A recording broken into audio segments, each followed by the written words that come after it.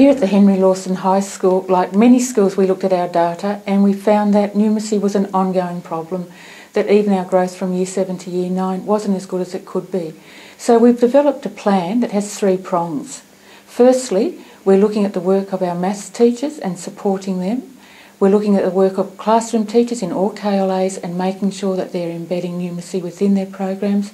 And thirdly, and in lots of ways most importantly, we're working with our partner schools and developing really strong relationships and developing programs across those transition points.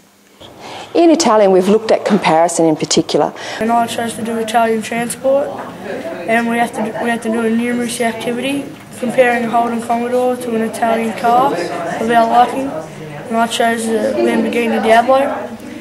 And we had to make a table with the name of it, the engine size, fuel economy, the price and the weight. What the kids have been able to find out about that is they've really broadened their knowledge about how different makes of cars work and how different European types of cars, sports cars, work. That has made a lot of meaning to the boys, and they now look at things like fuel economy much more seriously, especially with our price of petrol that we have these days. In our mathematics department, they're very highly skilled and trained and articulate teachers, and they've really worked hard on making their learning in the classroom more relevant for students, embedding a whole range of tools including technology to make mathematics more relevant.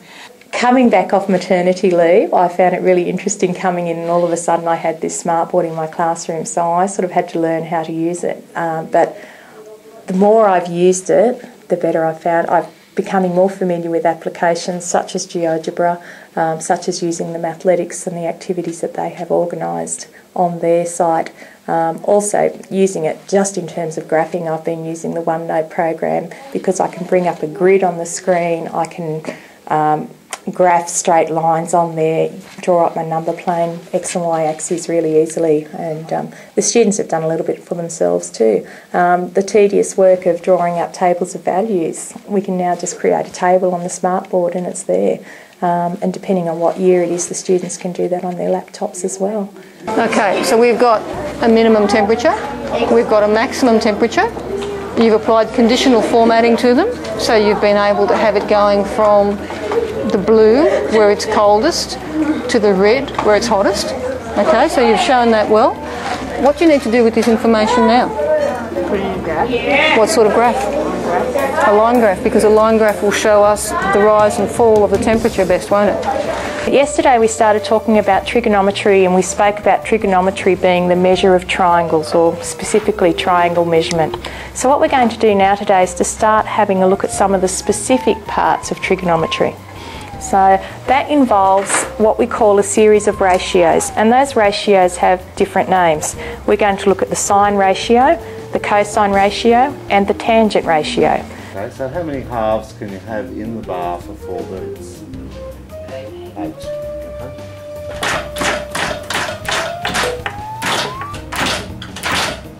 We have 4 stage 4 classes, and each of them do different novels, but what we had in common was the journey within each novel. And so we thought that the next practical way of approaching the concept of journey was to think along a numeracy line. So we thought we would incorporate, before the kids even got to the story, before they even got to reading the novel, the idea of reading maps.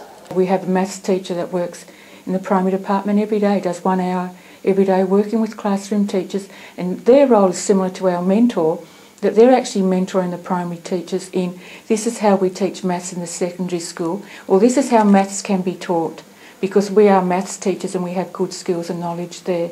And that's been a really powerful program, because the secondary teachers are developing a greater understanding of primary classrooms, but primary classrooms have been able to be upskilled on how more effectively to teach mathematics. We've adapted the Newman's analysis and come up with what we call a 5-step problem prompt, and we've made that common across the primary school, well, across our partner schools from kindergarten all the way up to Year 12.